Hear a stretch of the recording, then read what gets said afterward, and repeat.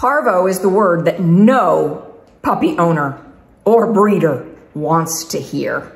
In this video, I'm going to cover 3 things. First, I'm going to talk about how to set yourself up for success to make sure that your puppy or your breeding program does not get Parvo. And as part of that, I'm also going to talk about how to set your home up for an 8 to 11 week old puppy. Second, I will talk about what to do if your puppy is having signs and symptoms that could correlate with having Parvo. In other words, throwing up and having diarrhea, very uncomfortable. Third, I will be talking about what happens when your vet does say that your puppy has Parvo, what to expect, how to set yourself up for success in that situation, and what it costs, what to be prepared for. Here we go. Set yourself up for success and help to make sure your puppy or your breeding program does not experience Parvo. Diving in. Parvo is a virus. Like all viruses, think about the flu or COVID. These viruses are not visible and they are very hard to detect. Viruses don't discriminate based on how cute, talented, adorable, wealthy a person is or a puppy. I am Sean Kent Hayashi. I run several businesses, and so when I say that I am a Schnauzer breeder, I also am many other things. But for the sake of this video, my background is focused on helping families to have beloved family pets. And so I do a lot of work with puppies and with training those puppies to become wonderful, beloved family members. I aspire to be solutions focused in my life. So I am coming at this topic, this very heavy topic of Parvo and what to do to prevent it. I'm coming at that topic from a very solutions focused place. My goal is not to cast blame on anyone. Instead, it's to help make sure we all have the information that we need to set ourselves and our puppies, our breeding programs up for success. I ask you to join me in this mindset as you listen to my video today. This is not about figuring out who to blame. It's about working together to find a solution that will enable you as a puppy owner or you as a new breeder to have what you need to know so that you can have very healthy puppies. Before getting your new puppy, confirm that the breeder from whom you are getting the puppy has given your puppy the DHPP shot. And potentially even your puppy might have had 2 rounds of that shot. That would be ideal. My vet has a very clear protocol for giving DHPP shots, and I follow that protocol to a T. I encourage you to connect with your own veterinarian in advance of getting the puppy so that you understand what their protocol is for puppy vaccines. And then tie that into what your breeder has been doing. In other words, you need to understand when that first DHPP shot was given. It might have been somewhere around 6, 7, 8 weeks of age, because that date determines when the next DHPP shot will be due, and you want to make sure you keep that schedule current. I go over all of this information with new puppy owners, both before they get their puppy. I encourage them to go ahead and get a vet appointment set up for the right dates. And then when they are here to pick up the puppy, I provide them with the vet details, vaccine details, and so forth. On Gotcha Day, that's the day that people get to pick up their new puppies, I provide 30 days of free pet insurance through a company called Trupanion. If you are going to use the 30 days of free pet insurance, you need to do so on the day. You need to turn it on the day that you get your new puppy. You will have a special code that you get from me because I've called into Trupanion. I've let them know that you're getting your puppy on this particular day, and now we're turning on your insurance coverage for free coverage for 30 days. At the end of the 30 days, you can either elect on your own to keep paying for the pet insurance, or you can turn it off. That's up to you. But I highly recommend that you do have some sort of insurance to cover you until your puppy is at least 16 weeks old, or you have backup savings in case you need to cover some medical expenses before your puppy is completely vaccinated. In the spirit of setting you and your puppy up for success, another inevitable question that you're going to have is how long after the Parvo vaccine, how long does it take for the puppy to be protected? You're going to find different answers to this question online. But I want to start with what you're going to find in the UK and in Australia. They use the exact same vaccines that we use here in the United States. However, their protocols are somewhat different. In Australia and the UK, as long as your puppy is 10 weeks old at the time of their DHPP vaccine, they will be immune to distemper, hepatitis, and parvovirus 1 week after the vaccine. I'll give you below the names of the vaccines that are recommended so you can see how they're spelled because they're slightly different, again, in different parts of the world. So again, 1 week after the vaccine that's given around the time that the puppy is 10 weeks old. This is called an early finish vaccine in those parts of the world. It's handled differently in the United States. Here in the United States, veterinarians will tell you that you still need an additional vaccine after that one. So the canine parvovirus vaccine typically goes into effect in the body of the dog within 3 to 5 days after the vaccine has been given. Some veterinarians will tell you to wait 14 days just to be super safe. 1 year after the first round of DHPP vaccine, your dog will then need another booster shot. And that shot will last 3 years. So then you'll be on a cycle where every 3 years, your dog would be getting the DHPP vaccine, or you can titer your dog to find out if you actually need the vaccine. It is not common for a dog that has been vaccinated against the DHPP, distemper, parvo, hepatitis, for them to get those.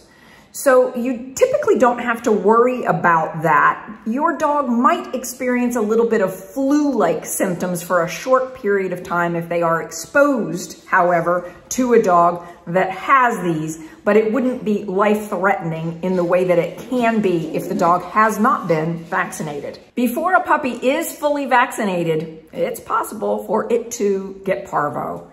And this is why it is so important to keep your puppy away from areas where parvovirus might be or is clearly there. So what do I mean by that? Well, pet store floors, veterinarian offices floors, dog parks, any place where dogs that are unknown to you, where you can't confirm that they have had vaccines, you want to keep your unvaccinated dog away from those areas. So what does that look like? Well, if I'm visiting with friends and people who know what I do, they will sometimes say, hey, can we have a puppy play date, a puppy socialization play date? I want to know that that puppy that we might be having a play date with has already had 2 DHPP vaccines, and that there's been a week since that vaccine before that puppy is going to play with any of my puppies, and vice versa. I have a whole video series on how to train, a playlist on how to train a puppy from 8 weeks to 16 weeks. And I talk more about this topic in that playlist. The point that I want to make here, though, is it's vital that you socialize your puppy between 8 and 16 weeks. So there is a fine line, and you have to discover what that is. I'll show you step by step how to do that in that other playlist. Please socialize your puppies. Please don't be afraid. Set yourself up for success. At this point, it's very important for me to share with you that vaccine failures can occur. And this is why I make sure that all of my puppies are vaccinated by a licensed veterinarian. On occasions, you will discover that some breeders, particularly those with lots of dogs, will do their own vaccines from their own kennel, home, wherever they have their dogs. I do not do that, and I do not advise that, because you can bump into situations where the breeder has not kept the vaccine refrigerated, stored, whatever properly, or has not administered it on the right schedule. So for me and my puppies, they all go to a licensed veterinarian, Quakertown Vet Clinic, and that is where they are vaccinated. The other issue that comes with this is that many veterinarians will not honor a dog that has been vaccinated by a breeder in their own home or their own kennel. So what happens is, if you buy a puppy from a breeder who has been doing the vaccines themselves, and you take that puppy into your veterinarian will likely want to start from scratch as if your puppy has had no vaccine. And again, the tricky spot there is you don't want to double up on vaccines. You don't want your dog getting multiple or too many vaccines. So pay attention to this.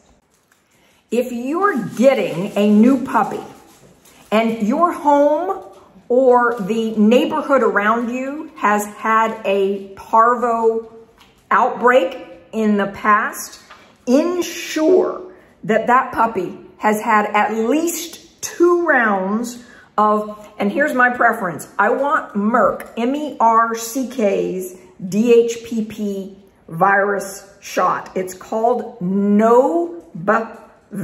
It's spelled N-O-B-I-V-A-C.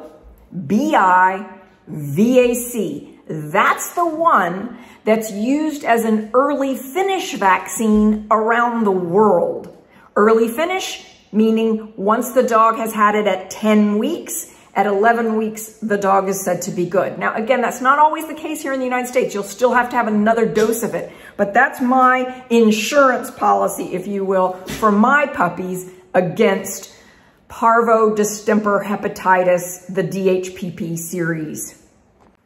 And if you really want the best scenario of all, and you've had a Parvo outbreak in your neighborhood, in your home, something like that, and you want another puppy, you want to add another dog to your family, I highly recommend that you wait until that puppy is at least 16 weeks of age. This is where our puppy prep school program comes into play, because dogs that are in our puppy prep school program are with us typically in sometime until they're 14, 16 weeks of age, and they have then had the 3 rounds of DHPP shot, so that you don't even have to worry about this topic because their vaccines have already kicked in. We're setting your puppy up for success by making sure you know what to do and what not to do. Let me be crystal clear here. When you pick your new puppy up from a breeder, please do not take that puppy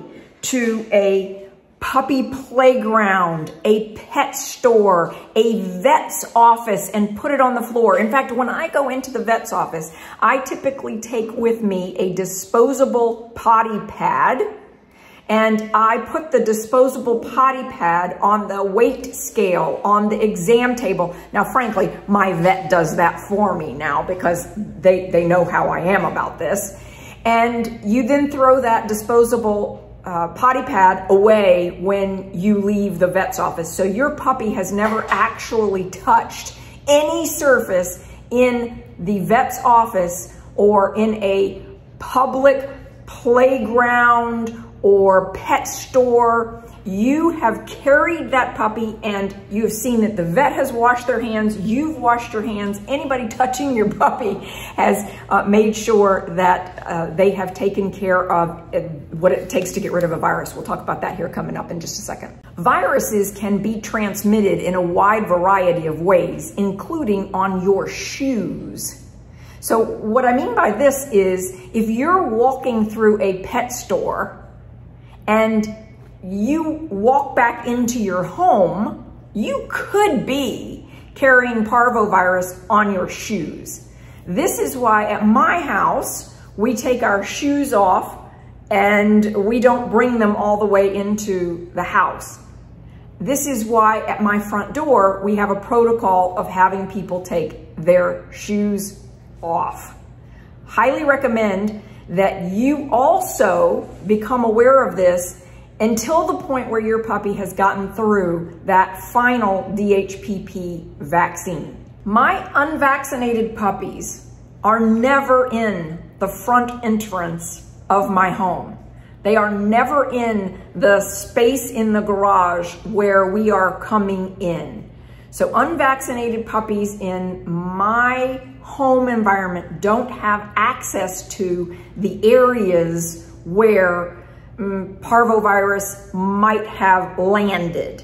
Next, I'm going to focus on preparing your home for a puppy that is 8 to 11 weeks old. What can you do to get ready before your puppy arrives, and then what you can do during that period between 8 and 11 weeks. Create a safe playpen for your puppy so that he or she has a place to be, their designated space in your home where you know it's clean, sanitized, and that all is well for your puppy in that space. I have several videos on my channel that show you exactly how to set up a safe playpen.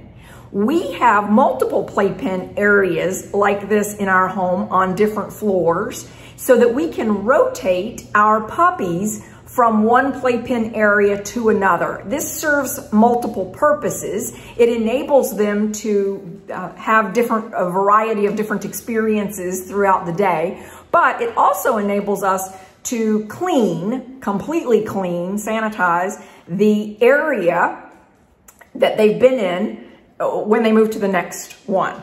Clorox bleach is the common household cleaner that will kill the parvovirus. You need to follow the directions on the Clorox bleach bottle so that you make sure that whatever ratio you are mixing up works with what you're washing. When we wash our potty pads, towels, anything that has been used by puppies in our washing machine, we set it to the sanitize cycle, and we also use bleach when we are cleaning those items. I have cases of these Clorox wipes, and we keep this kind of container in all sorts of places throughout the house, the car, any place where puppy poop needs to be picked up, any time where I need to make sure my hand's moving from one thing to another. So Clorox, great. Now, I want to introduce you to some other products that will be helpful to you if you're in a really challenging situation. So effervescin is a product. I'll share a little bit more about it. These tablets are for indoor use, and this is made by the same company, the Wizzy Wash company that has great cleaning products for outdoors. These are quick dissolve and they create a chlorine solution. I called and spoke with Frank from their organization, and he was so helpful to me when I needed some additional information about both the effervescent tablets as well as the Wizzy Wash system. He taught me their protocols for both going into high focus on killing the Parvovirus in one's home or kennel, as well as their day-to-day protocol for sanitizing. One of the things that I really like about this product is I can put one of these tablets in the spray bottle that you can also get from them that has the label on it. Put a tablet in, put the water in, let it dissolve, and then you can spray that on surfaces that you might not have been able to spray with bleach. So for example, dog toys, dog food bowls, dog play gates, in and out doors, just a wide variety of places. So I've gotten 3 of those spray bottles that have the label on it so that we know this is the substance in it.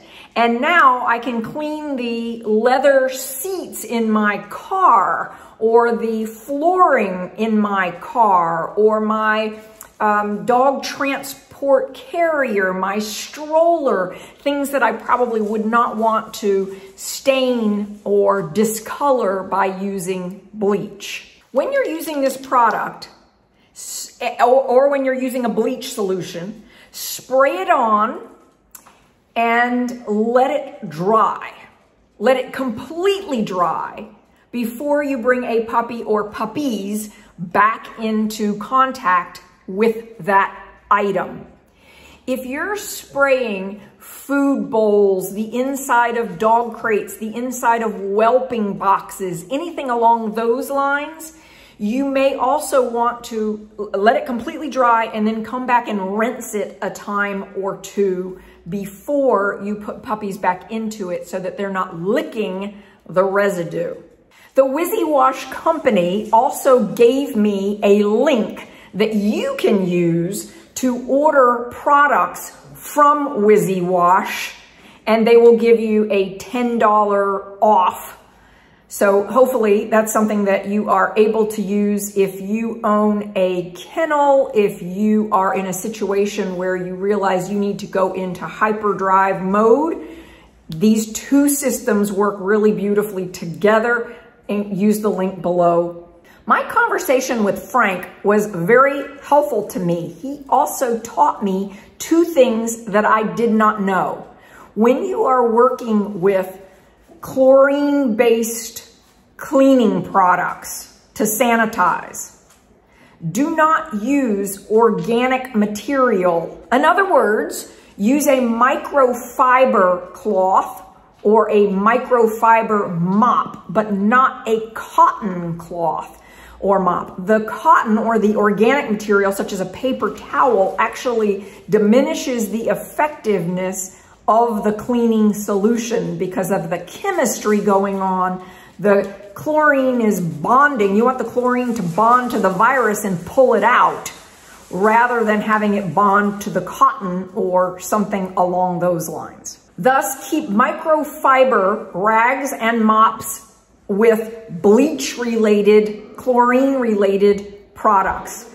The second thing he taught me that I did not know is when you mix up this type of product into a spray bottle, as soon as you're finished, put that spray bottle into a dark environment and it will not last past about 7 days. So what I mean by that is when I put a tablet of this into the spray bottle and I spray it on whatever I'm spraying it on, let's say this door over here, I wouldn't leave that spray bottle then sitting next to this door where it's going to be in the bright light, because that will break down the ability for the liquid to do its job. Instead, I need to store it in a dark place for up to 7 days. My practice is probably going to be that just every Sunday we change the liquid in these bottles regardless, and that we keep them in dark environments in between uses. In some of my other videos about setting your puppy up for success, I have very specific guidance on how to use the Wizzy Wash system to prepare your backyard or patio. In fact, we have a habit, and have long had a habit, of Wizzy washing our back patio where our older dogs go. But our young puppies don't go out there. So if we have puppies that have not yet been vaccinated, they are not going outside, hanging out in grass or on a patio, etc., even if it's been Wizzy washed. Now, the Wizzy Wash helps break down all kinds of things, sanitizes. So Parvovirus is a part of what Wizzy Wash focuses on, but it also is really great with other things, mold, just all the stuff you wouldn't want on your patio or in your backyard that your dogs would be exposed to. Now we're at the second part that I promised you I would focus on. What to do if your puppy is throwing up, has diarrhea, or other signs and symptoms related to the parvovirus. Throwing up and diarrhea in a puppy can be a sign, a symptom of multiple different things, including Giardia, Coccidia, and Parvo. You don't want to hear any of those, but the one you really don't want to hear is Parvo. If these symptoms are occurring in a puppy that has not had 2 rounds of the DHPP vaccine, then I highly recommend you immediately take your puppy to a veterinarian. Call the veterinarian's office on the way. Call the emergency vet if you need to use a backup emergency vet, evenings, weekends, something like that. Let them know that you are on your way. Most likely, they are going to want to do, and you should ask for, a SNAP test. You want a SNAP Parvo test, a SNAP Giardia test, and a SNAP Coccidia test. You want that administered from your car. You see, like my veterinarian, if someone calls in and says, hey, I'm coming in with a puppy that's throwing up or has diarrhea, they're going to do those tests from the car so that we're not bringing this very contagious puppy into the veterinarian's office. If your veterinarian's office is like mine, in this situation, they will be grateful that you called ahead to tell them you were coming, and they will have probably 2 vet techs ready to come out to your car. These vet techs will be covered in, I'll call it virus protection. They'll have on like hazmat looking clothing so that they've got gloves, they've got hats, coverage, because if this is a parvovirus, it is highly contagious and your vet's office will need to do everything they can to protect the rest of the vet's office, and your puppy will go into quarantine if your puppy is diagnosed with parvovirus. If your puppy is diagnosed with Giardia or Coccidia, other things will happen, but it is not as severe. I have other videos on those topics. Now we're at the portion of the video where I'm going to be talking about what to do, what to expect, and what it costs when your vet says your puppy has parvo. I have been around dogs and had dogs living in my home. I have been an avid dog lover all my life since I was a very young girl. Again, I tell the story of that in other places on my channel, but for the sake of this video, what I want you to know is that this now becomes a very personal story. I had never had a vet say to me, your puppy or this puppy has parvo, until recently. Here's what happened. I purchased a puppy from another breeder to add to my own breeding program.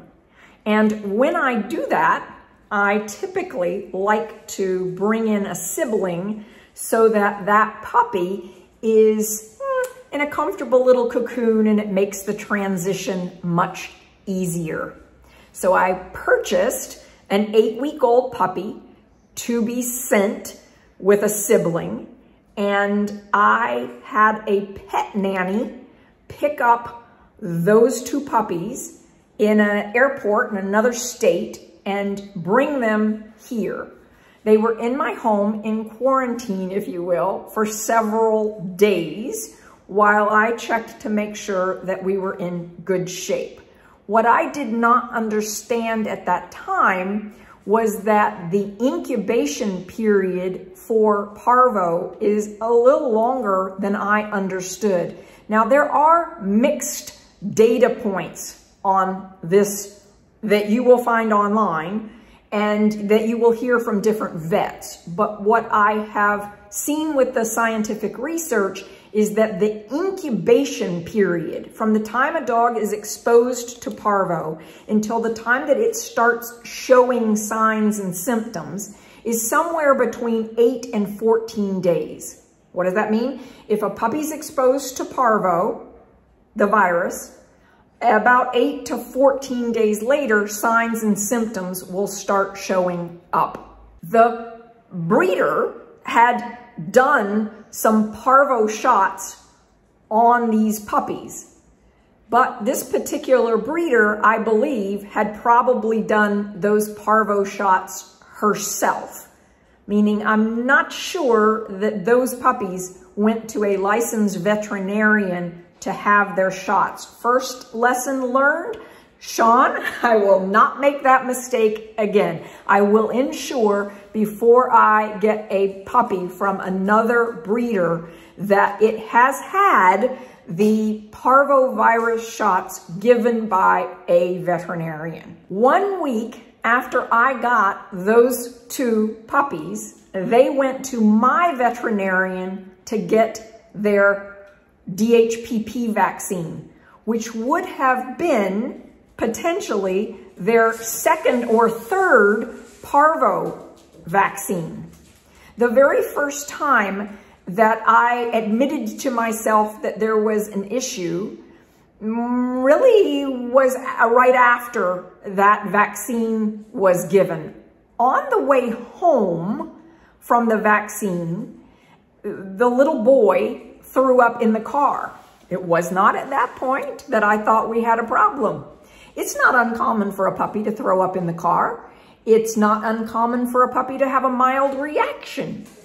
A little later, several hours later, that puppy threw up again. Now I'm starting to think something's off.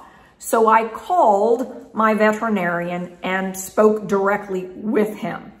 He said to me it was likely a vaccine reaction. We were both in agreement, no problem. We went into action based on that. The next morning, that puppy threw up again and was now starting to show some signs of diarrhea. I again called the veterinarian and luckily was able to speak directly with him. We both thought this was still just an extreme reaction to the vaccine itself. And so the veterinarian recommended a tablet that helps to ease pain, so forth. And we did that. When that didn't seem to be working either, I then immediately took the puppy in and we treated the puppy, the veterinarian treated the puppy with IV fluids and things to help the puppy respond to a vaccine reaction. My veterinarian called the manufacturer of the drug, talked about what had happened, some conversations around that, I believe, took place. It was later that day, that night, where the thought was, let's test for some other things here. What else might be going on? And that's when the SNAP test for Coccidia, Giardia, and Parvo was done. This puppy did not have Giardia or Coccidia. Unfortunately, this puppy, we heard the word we don't ever want to hear.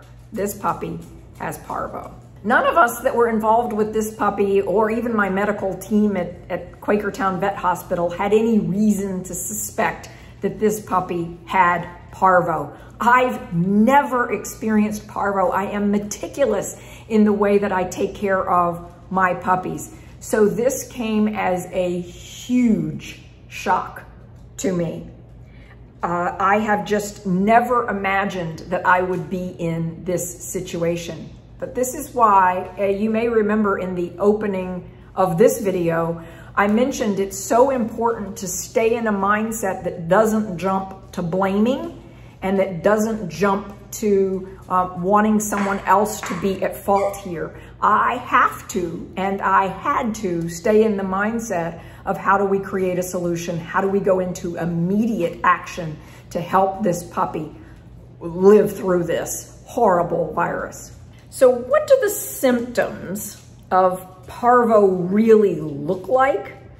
Well, I want to give you a warning, if you will, before I show this next part of the video. If you have a sensitive stomach, fast forward a few seconds here, but I'm going to show you what a puppy that has Parvo, who's just begun, in essence, having the symptoms, what it looks like when they're throwing up.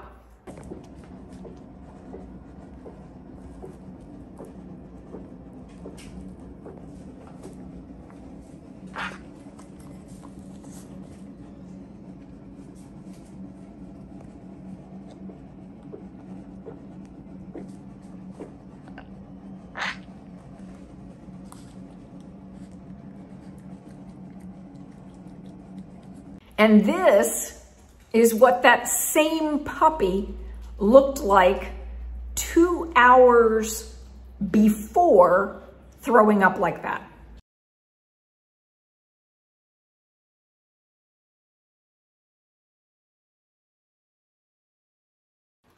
There is a stigma with Parvo that it primarily or only comes from puppy mills.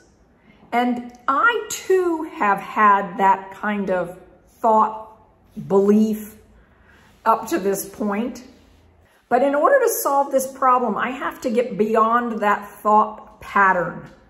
You see, I myself have kept my property, my home, my dogs very clean. And I've had strict protocols here within my own home about how we handle our dogs and what it's like when visitors come. Anytime that we've had unvaccinated puppies here, if you've been a visitor in our home, you know what we go through. Shoes off, hands washed, all the things that we need to do to ensure that those puppies are healthy. That is our #1 priority. So frankly, I was beyond stunned. I was devastated when I realized that I had 2 puppies who were diagnosed with Parvo in my own home. Whew, I can't even tell you what pain and stress that was for me and my family. I want to be in integrity with you about what the experience was for me and my family and what will be happening, what we will be changing as a result of this experience. I will be making some changes in my own practices as a dog breeder from the learning that I've had here. I've long time had a motto that I live by, and it goes something like this: you're either winning or you're learning. And I've been doing a lot of learning this past week. The first thing that I will change is that any dog, any puppy that comes to my property from somewhere else will have had at least 2 rounds of DHPP vaccine, and there will have been at least a week time between when that last DHPP vaccine was given and when that puppy arrives on my property. This means that puppies that were not born here on my property will be at least 11 weeks old before they arrive here. I will ensure that all areas in my home where mom dogs and unvaccinated puppies are will be cleaned, sanitized, and at the highest level of protection just right away, immediately. Now, we were already doing that before. We've never had an issue with our puppies, but I'm going to be hyper focused on this now in a way I've never been before. I may have 4 females who are currently pregnant. And most likely, if they are pregnant, they would be having puppies in August. There are several things that will be happening here in my home between now and August, normally to prepare for those puppies' arrival, but it will be even more intense. If any puppy here has signs of diarrhea, throwing up, they will immediately be taken to the emergency vet, and we will have those 3 snap tests that I mentioned previously. Parvo, coccidia, and giardia done immediately so that we make sure we are treating the right thing if that happens. I will do anything that I am able to do to ensure that my puppies and my dogs are thriving. The primary source of this virus comes from the feces or throw up of infected dogs. The virus begins to be shed in the feces of the infected dog before the symptoms start to show up. And after a puppy has been treated, the shedding can still occur for up to 2 weeks. Dogs that have not been properly vaccinated can get the parvovirus by coming into contact with or ingesting the virus. Thus, keeping all of my puppies and dogs away from this virus is my intention, my goal. Jim and I have some friends who also happen to have one of our dogs. And one of the great things about them, they owned a company that specializes in cleaning up after pharmaceutical or bio waste. They go into companies, organizations, and their business cleans up any kind of hazard area. And so we are connecting with them, talking to them, intending to work with their company to ensure that our home, the area where the puppies were, is sanitized at that level of clean. That's right, we're intending to do a medical grade level of cleanup in the areas where those 2 puppies were, both before they were diagnosed with parvo and for the 2 weeks once they came home. Also, those puppies never went outside. They were never in the grass or the yard at my home. They were never in my back patio area. They were in the grass for a few moments at the home of some friends of ours, but they didn't go potty in that grass, and it was only a very small space. So we will, of course, be talking to them about what might need to be done in that very small area of grass where they were placed for a few minutes. For those of you who want to know what it costs, what's the dollar amount associated with having a vet hospital treat parvo, I'm going to show you that. My hope is that by seeing this bill, it will be inspiration for you as a potential new puppy owner, or if you already have a new puppy, and if you are thinking about being a dog breeder, or if you are a new dog breeder, please let this bill serve you as inspiration to take action, to do the right things so that you don't ever have to see a vet bill like this one. Yeah, that's right. You understood that bill correctly. Ugh. This is a difficult life learning lesson for me. Fortunately, I can hear my doggies playing here in the background. Perhaps you hear them playing too, and it reminds me that there are good things in life and to pick my head up and to keep going. Quakertown Vet Clinic is both a full-service veterinary practice as well as an emergency hospital. And they have a commitment. They strive to provide excellent care to all of their patients. They have hundreds of people on staff, and they are open 24 hours a day, 7 days a week. I am extremely grateful for Quakertown Vet Hospital for their support, their expertise, their guidance, their direction through what was an extremely stressful period of time for me and my family. There was one point in this where Jim and I were standing in the kitchen, and Jim just said, "The stress of this is so intense." I tried to wait to make sure that before I did this video, I wasn't going to cry, but I just want you to know this was very hard and extremely stressful period of time for us over several days dealing with the reality.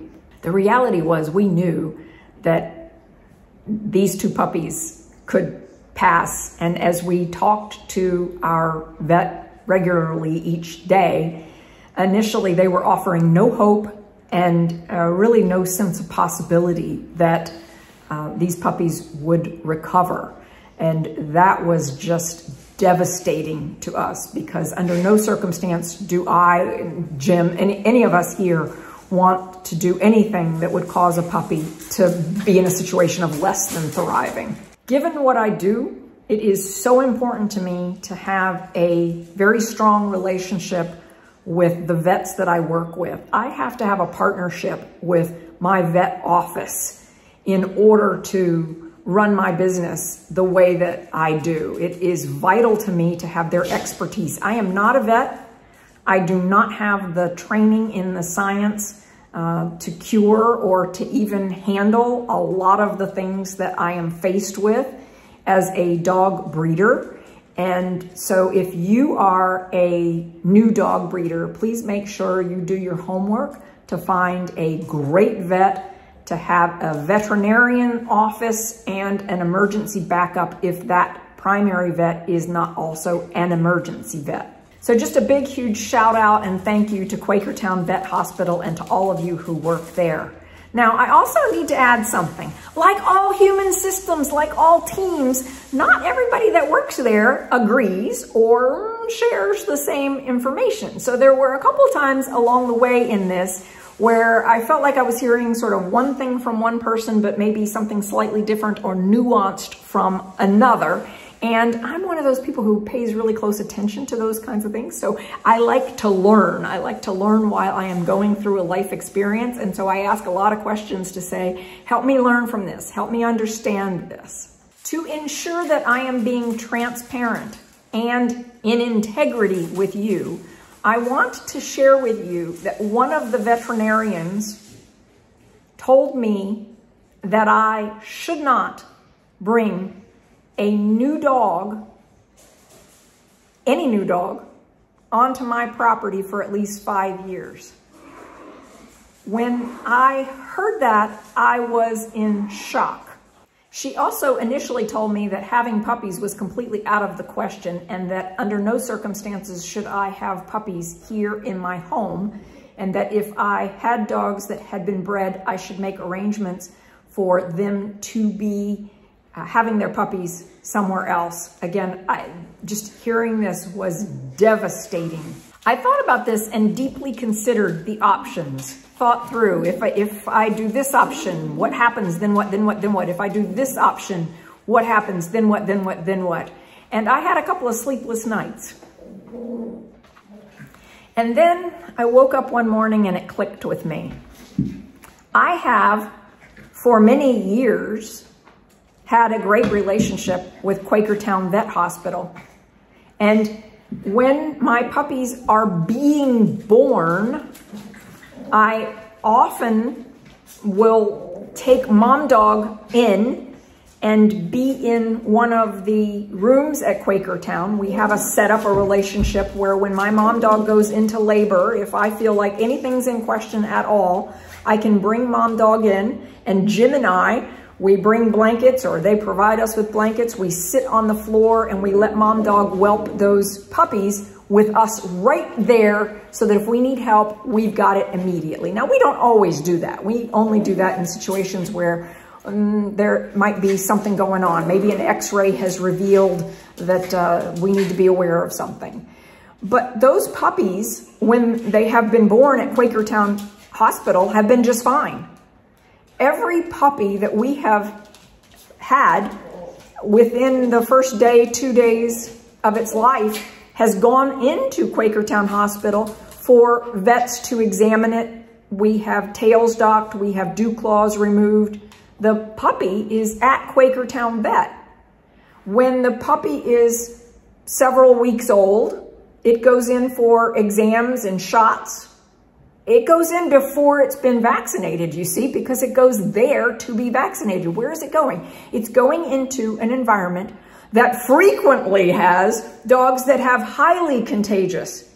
So I found myself saying, well, what is it that Quakertown Vet or others are doing that's causing them to feel comfortable to say to me, bring very vulnerable puppies in to be treated? And whatever it is that they're doing that is enabling them to feel confident with that, I can do too. I can do that too in my home. And so this is why I have a learning curve in front of me. If Quakertown Vet Clinic can figure out how to clean their property, their rooms, their examining areas, so that they're comfortable having my puppies come on site, then I can figure it out too. And so I'm not going to let fear stop me from moving forward. Instead, I'm going to say, thank you so much to the veterinarian who said this to me. Thank you for challenging me. Thank you for suggesting that I wait 5 years before I bring a new puppy onto my property or before I have puppies. That was a wake-up call for me that I was already taking it very seriously. But this is so important to me, the work that I am doing, and I am committed to figuring this out. So those of you who've been on this journey with me for a while, watching what I'm doing here, I thank you for being on the path with me. And I'm going to continue on this path, figuring out how to do this in a best practice way. If you are a veterinarian or an experienced dog breeder and you have some comments or some suggestions about anything I've said in this video, please feel free to comment about your experience in the comments below. We'd love to hear from you. If you have some developmental feedback for me or criticism for me, I would appreciate any data, fact-based information that you could share that would help me as I continue to have a commitment to do the best thing for my puppies and my dogs and to create beloved family pets. This video will be a part of 2 different playlists on my channel. One of the playlists is setting your puppy up for success, and the other playlist is a day in the life of a dog breeder. So again, if you're getting a new puppy and you want to set your puppy up for success, watch the playlist, Setting Your Puppy Up for Success. If you are new to dog breeding or would like inspiration as a peer colleague, please consider watching the playlist, A Day in the Life of a Dog Breeder. And now what I'm going to show you are some video clips that I took along the way as we were going through this. Just to tie it all together, here's the visual that comes with much of what I've been talking about. And look who's home. Look who's home and happy. His tail is wagging. We're so happy that you're home. There are several things you'll need to be prepared to do when you bring your puppy home from the hospital having had Parvo. When your puppy's released to you, they will tell you that you have about 2 weeks where your puppy will likely be shedding the vaccine. So you need to keep your puppy in a very controlled area. They'll also suggest to you that you have clothing that you wear when you are going in to interact with and pet the puppy. So I have that here, and I change into that here, and we handle footwear very carefully, making sure that bleach is, the bleach wipes are on the bottom of the shoes if I am wearing shoes in, otherwise I just wipe my feet. So we go in and we play with him regularly, and then we make sure that all the clothing, everything that could be shedding virus is cleaned. You'll also see the meds that he is on. So I will show you what that looks like. So I create my own little cheat sheet for the day with the times, and I set the times into my alarms so that when the alarm goes off, I know that I need to be taking care of something regarding his meds. And the good news is, his little sister will be released most likely either today or tomorrow. And so you're going to be so happy to have her back, aren't you? Aren't you? Yes. These are the discharge instructions for the little boy who was able to be released first. And these are the medications and the schedule that he is on. This is the 5-page bill that resulted from the little boy's visit. The boy was released before the girl, and so I have his information. This is the cost of treating the little boy for Parvo. Yes, that's correct. What I'm telling you is that I personally paid $7,843.55 for this little boy to be healed. And what wasn't included in the bill is a case of this food, which we'll be feeding him for the next week or so. We also hope to be feeding her the same thing when she gets home, hopefully very soon. This is the Wizzy Wash system that can be used outside for getting rid of viruses, Parvo. It's sanitizing, deodorizing.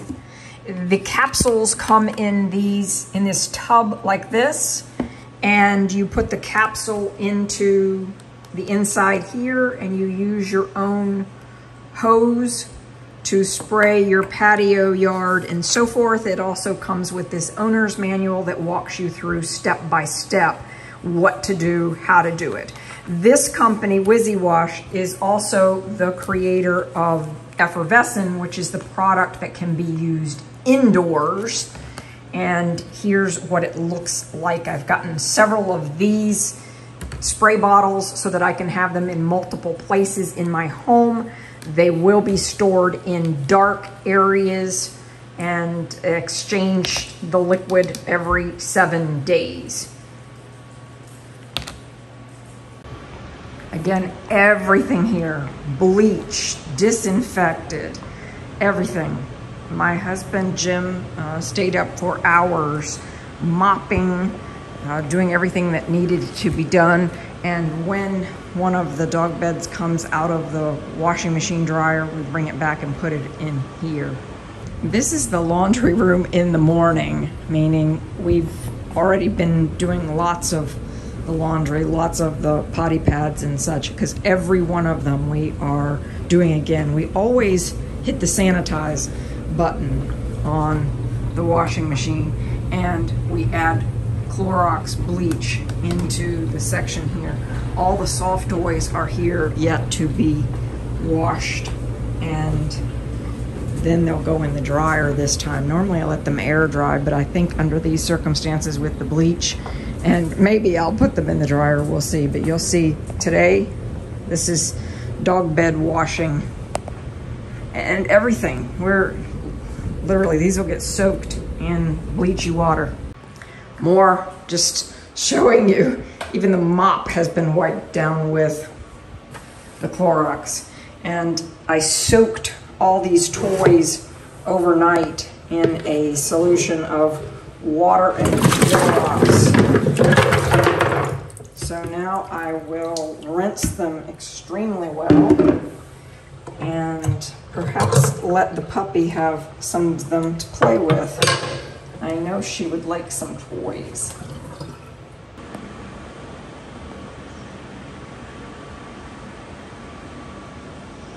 Every surface mopped, wiped down at least once with bleach, sprayed. Lots of work. And the laundry pile keeps growing. I didn't realize I had so many dog beds scattered throughout my home in different little play areas. And again, at no point did we have the puppies in or around these chairs. So the little guy just never had the opportunity to be in this space in my home. So I'm not so worried about wiping down the leather and this area, while he certainly was in this area over here. All of this has now been bleached. Every area that he was in has been wiped down. We already had the protocol in place to pick poop up with toilet paper and or Clorox and put it in here. We've cleaned this as well. And we also have these air filters in multiple places in the house that are set to germ and virus level. So they do a really good job, I think, of helping the air quality in our home and around our dogs. We also already had a protocol to regularly whizzy wash our back patio area for the dogs. And whizzy wash has a claim on it that it eliminates things like Giardia and Parvo. Again, we've never had a problem like this before, so this is a first time for us, and there's a lot of learning going on here. But I feel like many of our protocols, such as the Whizzy Wash protocol, were already in the right direction, doing the right thing. Even our dishwasher has been put into use, sanitizing all of our bowls and dog food dishes. So these pie plates that I feed my dogs in regularly, and these little plates that I feed dogs on, all of it sanitized. Getting ready to whizzy wash all of these surfaces. Hours and hours of laundry have been done today, but we're getting really close to having it wrapped up. So I've just picked up the little girl from Quakertown Vet Hospital, and I wanted to show you the bill and the kinds of things that were done for her. So during this experience, I was regularly having conversations with veterinarians about what they were doing, including fecal transplants on both the little boy and the little girl. But you can see these were the services that she received over the time that she was in the hospital. And Parvo is a frightening thing to experience, but here's the final number on her, so you can understand this has been an extremely expensive week for me. These are the discharge instructions for the little girl, and you can see here the medications and when they are due. So there's quite a bit of work once puppies come home from being in the hospital. Getting the puppies to eat normal puppy food, oh my goodness, just impossible. This is what I have found that they will consistently eat. So they are eating grass-fed ground beef, and that's how I'm able to get these meds, pills, etc., into them. So here is a reunion.